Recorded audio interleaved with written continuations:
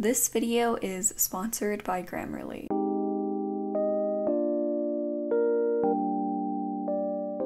Hey guys, and welcome back to my channel. In today's video, I'm going to be sharing with you 20 things you need to do before the first day of school. I hope you guys at least find one thing that's interesting and useful to you, and let's get started with the video. First on the list is to reflect on what you did this summer. Think about what you did these past couple of months, write about your favorite memories or some things you wish you did. Doing this helps you mentally put an end to the summer holidays and acts as a reminder that the start of the new school year is near. Additionally, if you did anything valuable this summer, you could be taking a lot of those lessons with you into the new school year. Next thing is to clean your room, closet, and workspace. This one is quite obvious since we want to go into the new school year feeling clean and organized. For me, my surrounding environment is so important to my productivity. So I did this by wiping down everything, organizing my papers, stationeries, and doing my laundry.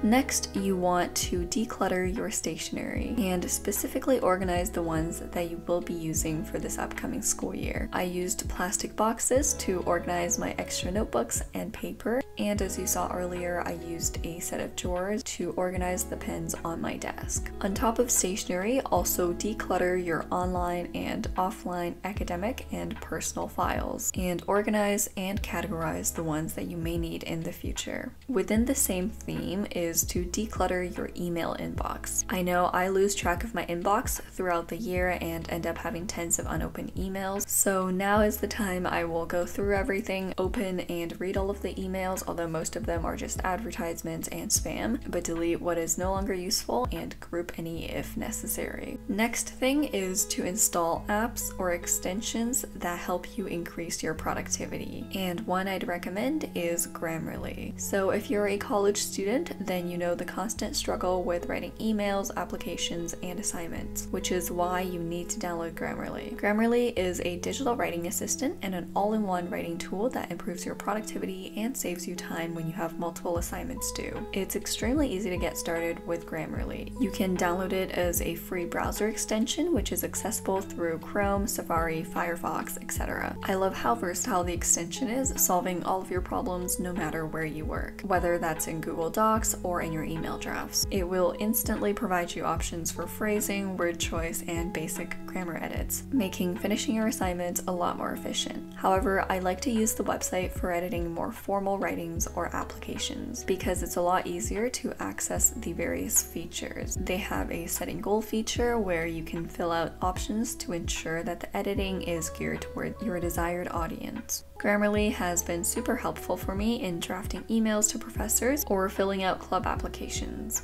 The synonym feature allows me to replace overused words in my activity descriptions, and the word count feature helps keep my writing concise and clear. Before we go on to talk about the remaining 13 things, make sure you have tools like Grammarly, so head over to grammarly.com/revising to sign up for a free account. And if you'd like to get extra features, then upgrade to Grammarly Premium for a 20% off to help you save time and work more efficiently. On the same note is to delete apps on your device, usually your phone, that distract you from being productive. For me, that is probably TikTok, and it's not even that there's anything particularly interesting on there, but it's just how convenient it is to open the app and scroll for hours, and the accuracy of your For You page really hits different from other apps. So that's definitely gotta go because I will not have time to deal with this during the school year. Next, you want to set up your organization and planning system. No matter where you do this, whether it's through a digital app or pen and paper, find a planning system that keeps you on track and organized with all of your academic and extracurricular involvements. Stay tuned for my video on Sunday because that's exactly what I'll be showing you.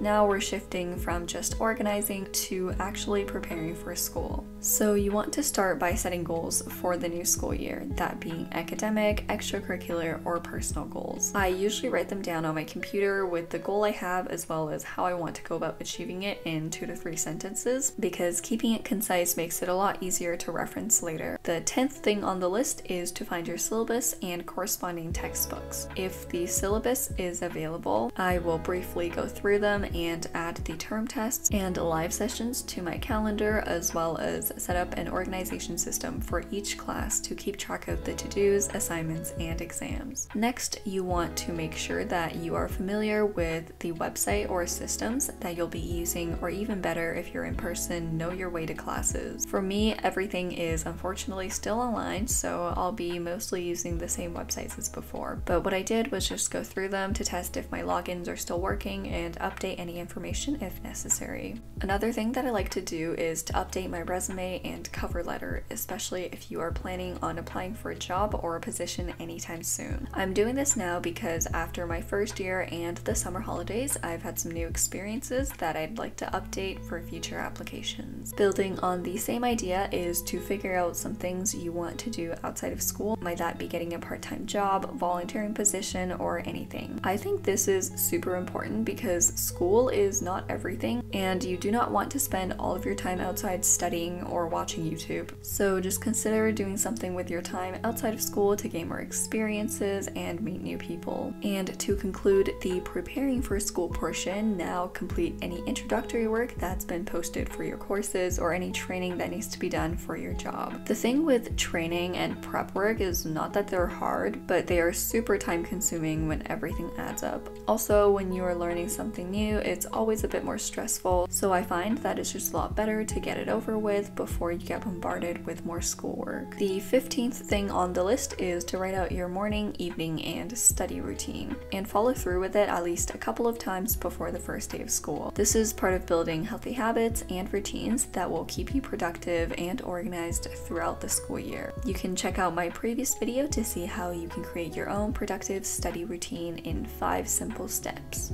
Next is to create a motivation board digitally or using actual printouts on your wall. Now, first of all, you can't really just rely on external motivation to get work done because that's purely unsustainable. However, this can be helpful if you just need a little boost to get started with work. I am doing mine digitally because I change my mind way too often about the color scheme I want or the types of things that really motivate me. So doing it online is just a lot more convenient for a change and to move things around. Another thing is to figure out some activities that you can do for self-care or to de-stress, because it's inevitable that the school year is going to get busy no matter how organized you are, and it's so important to be able to alleviate stress, prevent yourself from burning out, and being able to get back onto doing work during a busy period.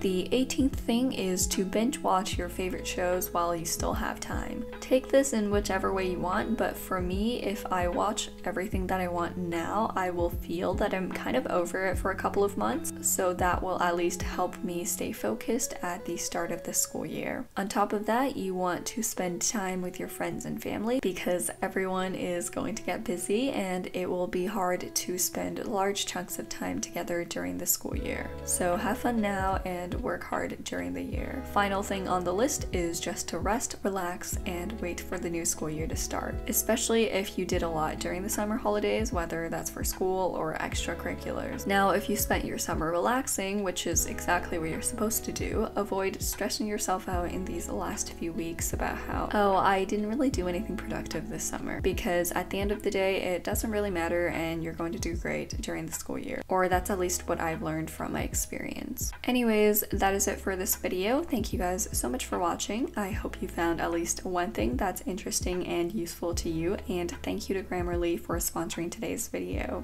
If you enjoyed this video, don't forget to give it a thumbs up, subscribe, and check out more of my content, and all of my social media will be linked in the description box below. Thanks for watching, and I will see you guys in my next video. Bye guys!